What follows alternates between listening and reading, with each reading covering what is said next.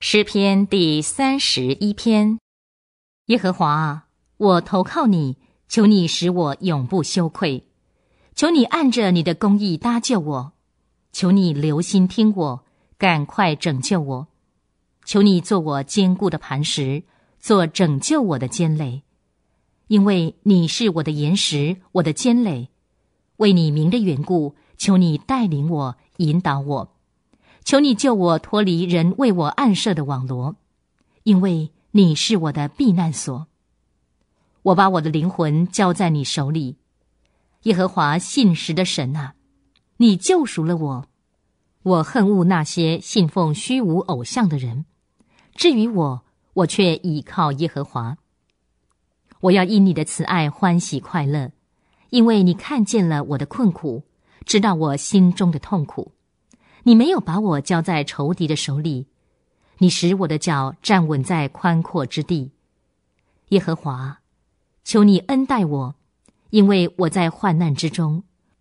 我的眼睛因愁烦昏花，我的身、我的心也都衰残，我的生命因愁苦耗尽，我的岁月在叹息中消逝，我的力量因罪孽衰退，我的骨头也枯干。我因众仇敌的缘故，成了众人羞辱的对象，在我的邻居面前更是这样。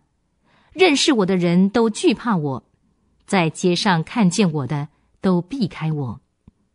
我被人完全忘记，如同死了的人，我好像破碎的器皿。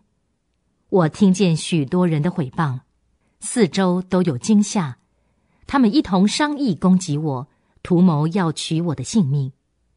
但是耶和华，我还是倚靠你。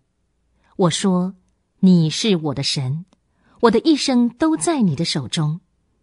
求你救我脱离我仇敌的手和那些迫害我的人。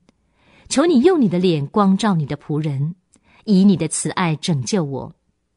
耶和华，求你不要使我羞愧，因为我向你呼求。求你使恶人羞愧，使他们在阴间静寂无声。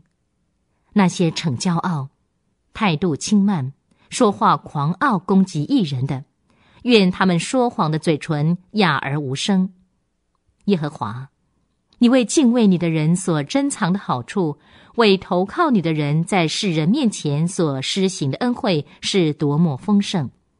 你把他们藏在你面前的隐秘处，免得他们陷在世人的阴谋里，又把他们保护在帐篷内，以免落在口舌的争竞中。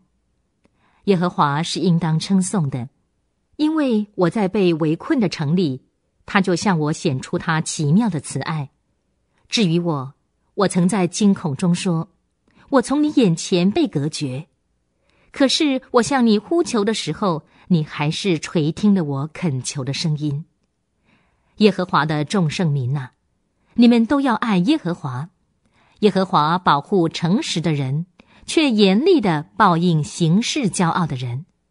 所有仰望耶和华的人，你们都要刚强，坚固你们的心。